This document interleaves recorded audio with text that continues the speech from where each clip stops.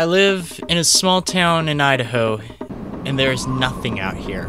The only reason anyone comes to my town is because of this swanky Mexican restaurant we have here. This place is the bee's knees, and folks drive for miles to eat there. The food is rad, the service is famously awesome, and they do lots of good philanthropic things throughout the community, so good for them. I applied for a job at this swanky Mexican restaurant, and I felt that the interview went pretty well. You know, you're supposed to quote off all the experiences you had, and your past works, and that kind of thing, and I was doing a pretty good job. I was sucking up and all that. They called me about 10 minutes after I got off school, and then they were like, hey, do you want to come down here all dressed up in about 30 minutes? And I was like, oh my god. I mean, yeah, I could definitely be down there in like right now. So I arrived, I filled out some paperwork, and then they came out with a freaking platter full of full-size candy bars. They were literally stacked on top of each other. It then registered in my mind as, oh, so this is the kind of company I'm gonna be working for. Immediately afterwards, the manager came out to give me a tour of the restaurant. His name was Felipe.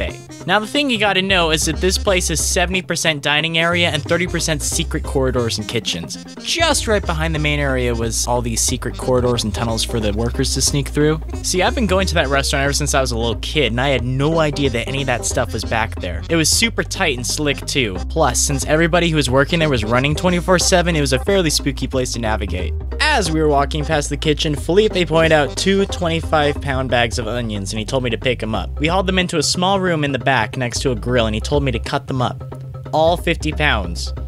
So I started cutting, and cutting, and cutting, and every 10 minutes or so, somebody would walk by and go, hey, why are you crying? I don't know, why do you think I am? I was back there for a good 5 hours doing nothing but cutting raw onions.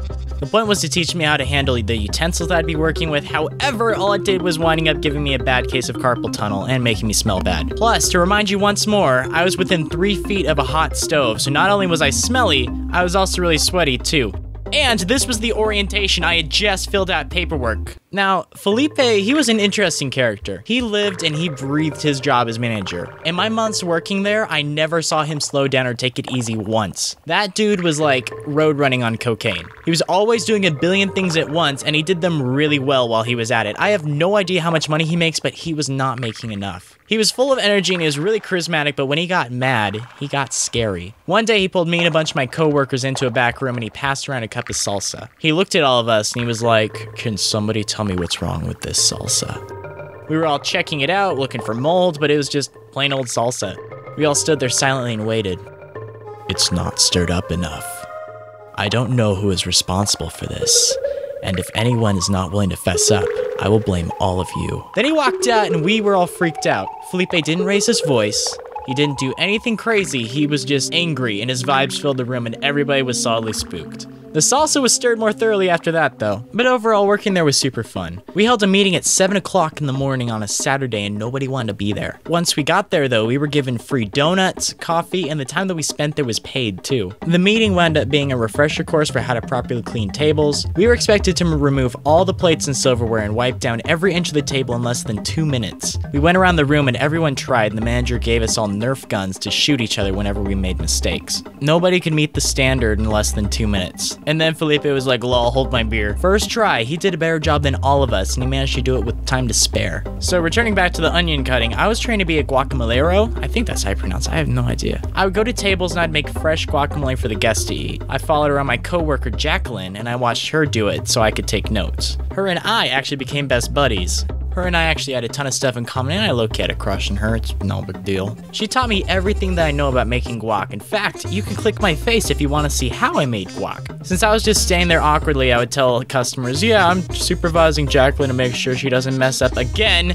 Isn't that right, Jacqueline? Do you remember the blood? Do you remember the screaming? Do you remember the panic? My first solo endeavor into the magical world of guacamole was a to-go order. I worked in the back, so it was like a nice low-pressure training opportunity. The only issue is that I caked the thing in garlic powder and I low-key ruined it. I didn't want to get chewed up by my manager or anything, so I just low-key stuck the lid on it and I sent it on its merry way. The customers who bought the tub were kind of ripped off, and if they're watching, I will totally give them their money back if they get a hold of me, just saying. But most of the time I spent working there, I was actually tucked away in a hallway where all the incoming dishes were being sent. I worked with a team of 1 or 2 other folks, and we'd clear off the dishes and send them in the back to be washed. It was gross work, but it was easy and repetitive, and we got to talk and get to know each other. Some days we got gossip about kids at school. Other days, we would have rapping contests, and I'd hear stories about the restaurant. There was one I remember, the ghost at table 26. Basically, the restaurant itself is in one of the oldest buildings in town, and it's seen some history. It apparently gets a little creepy at night. Some workers talk about cleaning up at night, and then they see a lady sitting at table 26, just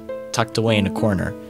The freaky thing is that more than one person has seen her too. Some employees used to leave candies for her at night, but I mean, they kind of had to stop that because it was wasting candy. But a legit spooky story came from when I was working and the owner's wife came in the back and she started fuming quietly. She was like visibly distressed and we were like, hey, are you alright? She was furious because she walked up to a table and asked how their food was. The customers asked, well, since Donald Trump was president, doesn't that mean some of your employees have to be deported? She was seriously ticked off and she was asking us if she should kick him out or not. I was like, oh heck yeah, but everyone else was like, nah. She ended up letting them stay and that was kind of lame. Another freaky thing was a dude who started working there a few weeks after I was on board. His name was Connor. Now, I've never had issues with coworkers. I get along with everyone pretty well in most work environments, but Connor was one of the most miserable, deplorable, disgusting people I've ever met. Like, he's in top 10. One of the friends I made there refused to work with him. See, she had a sister who was autistic and she struggled with body images due to her diabetes, and Connor used to call her ableist slurs and mock how she looked. He was just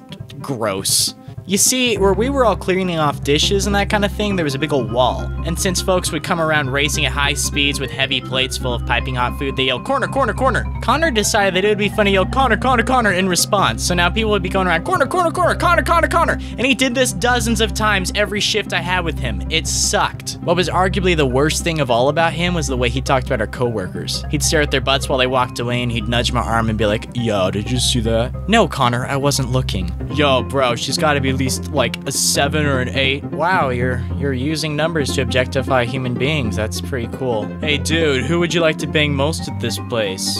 I'd probably like to bang you, Connor, in the head with a tire iron. Bro, I totally banged Jacqueline. She's fine, dog.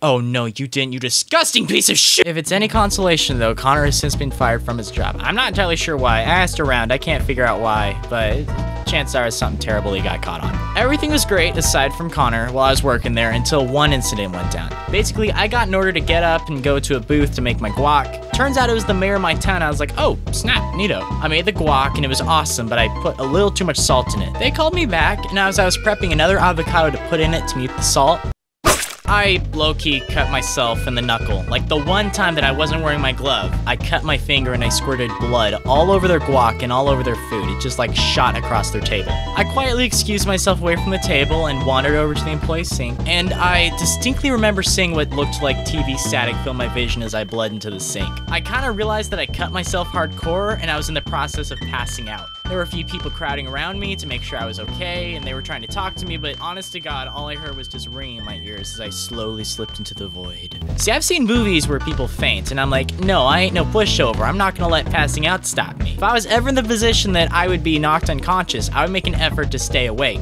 And that's kind of what I did. I just rode the express train to nothingness, and I managed to stay awake. Felipe came over, and he sat me down in a chair. Side note, what a gentleman.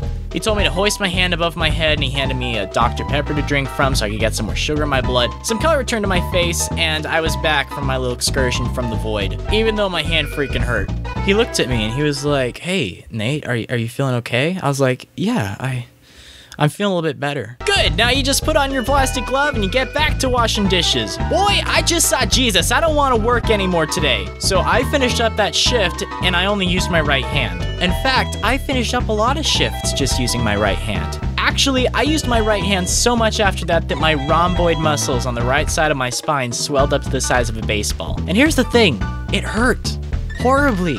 To this day, I haven't felt worse pain than what I was going through when my back was all messed up from that. I could barely drive home at night because the bumps were awful. I went to go see a doctor and it turned out to be an issue with underused muscles suddenly kicking into overdrive and they react negatively. It just shows how lazy I am. Needless to say, I wasn't able to do my job effectively and I put in my 2 weeks notice at work. I was worried I would be a liability to the company, to my coworkers, and I had to step down. I made up some lie about doing an internship with a local advertising company and I hit the road. I've actually been doing doing YouTube instead. If you're watching this, Felipe, I'm sorry I lied to you. You're super cool. Hey there, I hope everything's going. Take a chill pill, bro. And it really sucks because I still haven't quite recovered from the muscle thing. It still flares up at random times, and it sucks. See, what's worst of all about the whole back thing is that it can only be fixed through exercise, so I'm like stuck with it for my entire life. So I guess there's a really important lesson to learn. Considering all the amazing friends, good vibes, spooky ghosts, even the douche canoes, all of that can go away in an instant if you don't wear gloves while cutting avocado! Hey, that was my video about working at a swanky Mexican restaurant. If you enjoyed it, you should strongly consider subscribing so I can have a momentary ego boost. And while you're at it, why don't you click on that little bell thing so like your phone vibrates whenever I post something, so I can like make more videos for you and stuff. Thank you for watching, you sexy creature. I'll be back every Wednesday for you. Ciao.